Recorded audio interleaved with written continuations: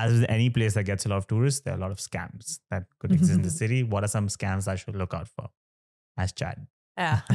Chad, if someone tries to hand you something, say no. That's essentially like, number one. Rule number one. Especially if they try to hand you a CD. My mission is to make sure that no one ever takes a CD from a guy handing them a CD. Oh my goodness.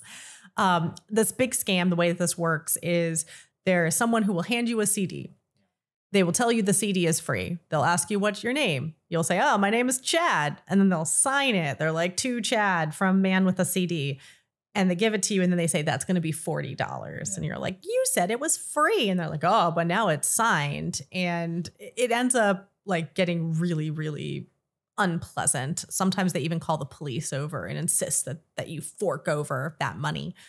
So it just say no. And the truth is that if you are somebody in the music industry trying to make it, you are not handing out CDs to random people in Times Square.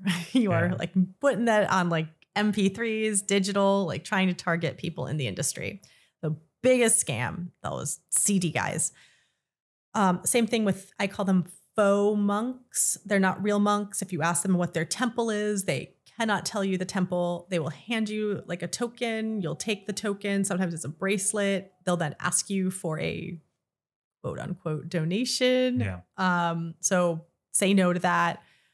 It's not necessarily a scam, but the people who dress up as the characters in Times Square, they will want a tip from you if you pose with them. So I say, just if someone approaches you and hands you something or is like, take a photo with me, say no.